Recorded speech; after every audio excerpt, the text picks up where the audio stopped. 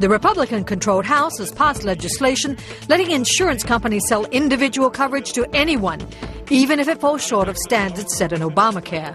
The vote came after GOP lawmakers said the bill would ease the plight of millions of consumers reeling from cancellation notices. Residents of the typhoon-ravaged Filipino city of Tacloban are waiting to fly out of the city, even as international aid starts to arrive. The United Nations admits that it could still take days for aid to reach nearby communities. Demolition is underway in Florida on 2 homes damaged by a sinkhole that opened under a Pinellas County neighborhood. Officials say crews worked through the night to stabilize the hole, which measured about 90 feet in diameter.